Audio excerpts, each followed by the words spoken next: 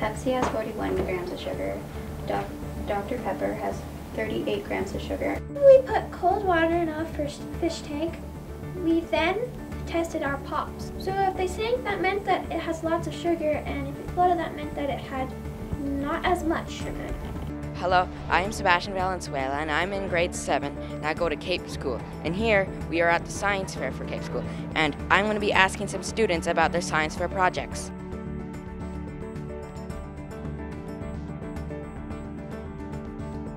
How long have you been doing science fair at Cape School?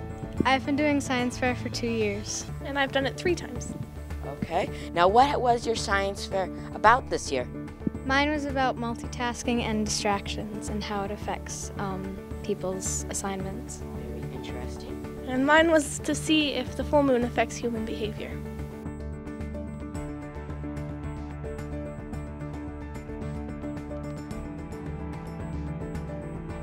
How long have you been doing your science fair at Cape School? This is my first year doing my science fair project in Cape. Really? So tell me, what is your science fair about?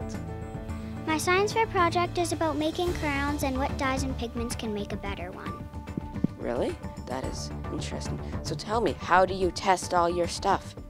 I tested my stuff by taking my graph and I colored them in, and I made my crayons by melting my wax, putting my wax and dyes into a beaker, mixing it together, pouring it in my molds, and freezing my crayons, and then they were done. That sounds very fun and cool. So tell me, what is the most stressful part about science fair? I think it was presenting my science fair to the judges. So, they don't look like crayons. They don't look like crayons because I didn't have an actual crayon mold. I had to use the chocolate molds. So tell me, where did you get the idea to make these? I got the idea. I was on a website on how to make markers, and I decided why not to change it to make crayons.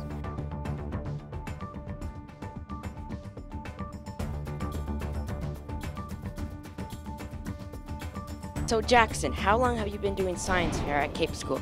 Only 2 years. This is my second one. Really? So what is your project about? Well, I'm seeing if video game players have faster reaction than non-time players. Really? So tell me, what did you do to test this thing of yours? Oh, well, I went on this website right here and see if their time would go once the stoplight would hit green, and they'd have to hit the button. Really? So tell me, do video game players have faster reflexes? No.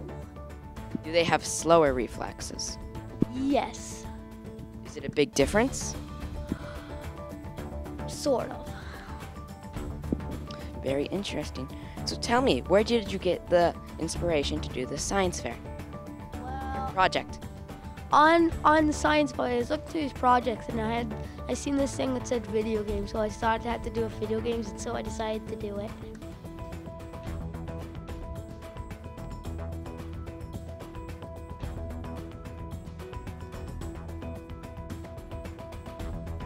And this is my principal. And so, why does the school do science fair? Science fair is a time where students can investigate scientific process. They can do experiments, they can adapt experiments, they can figure things out scientifically, they can look for evidence and observations, and it's a time to practice things like mathematics skills and public speaking. It gets students involved in a whole learning process. How long have you been doing science fair? Cape started as a charter school in 1995, and every year we have done science fair.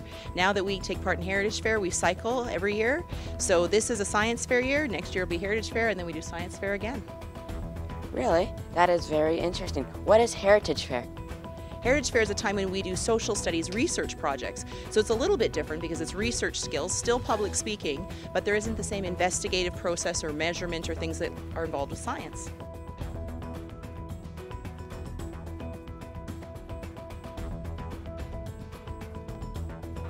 We would like to thank the community members for coming to judge our science fair. We would also like to thank the organization for donating items for our projects.